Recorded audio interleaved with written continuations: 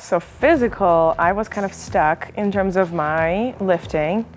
I could barely squat 2 plates.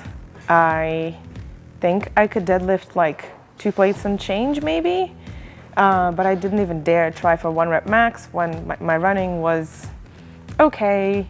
I wasn't really super fast, or couldn't run for super long distances either. So I guess my endurance was not in top shape, and my strength was okay, but I knew I could do more, so I kind of stalled.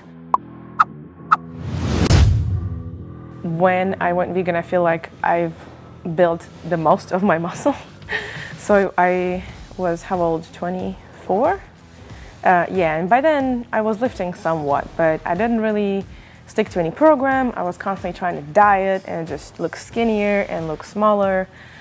So I've had eating disorders from college. I didn't really have a good relationship with my body.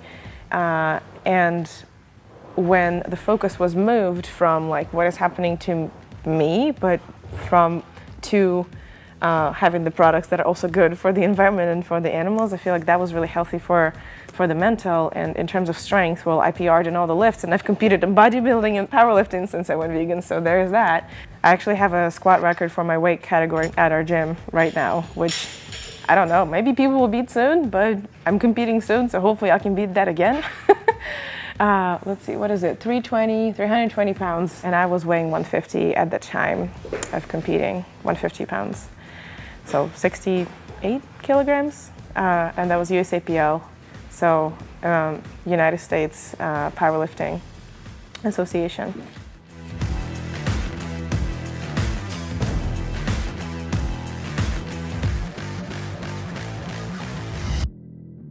My blood was terrible, and then I went to the doctor because I actually went to my OBGYN and asked, like, hey, is there anything potentially bad in terms of vitamins, nutrients, what should I get?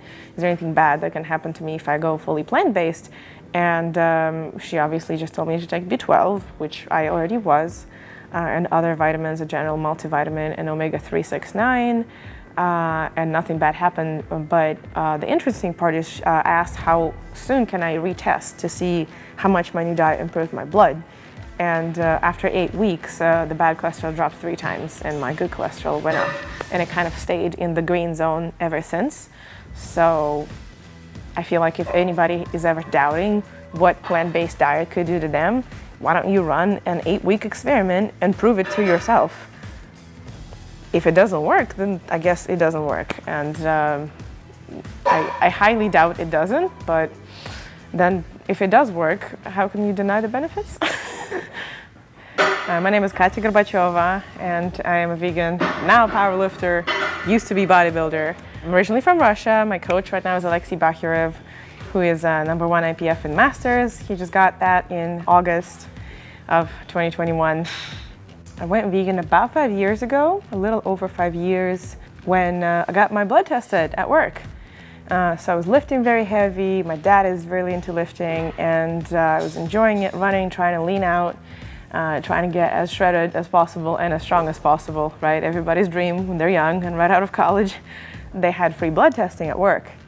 And I was borderline risk for heart disease. My bad cholesterol was really high. My good cholesterol was really low. Triglycerides were really terrible. So I just started Googling for some solutions and found a vegan documentary. I think it was Cowspiracy and the Forks Over Knives. Watched those, was really inspired, was really upset that nobody has told me that before.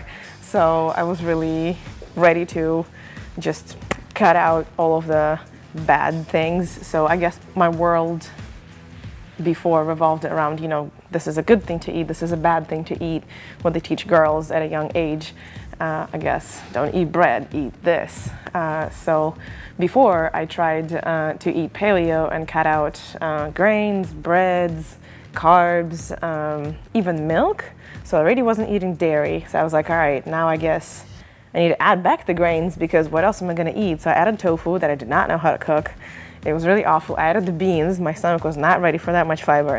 That was a nightmare for like about a month. But I was relentless and didn't give up. I learned how to cook those things, and slowly over time got more comfortable with more plant-based things. and still, I guess, ate some things that I used to that were not vegan before.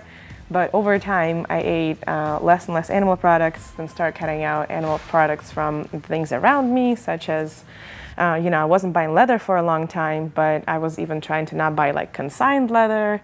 The products for skin and for the house are cruelty-free. Instead of wool, opt for other things in terms of sweaters and clothing. So started paying attention to things like that.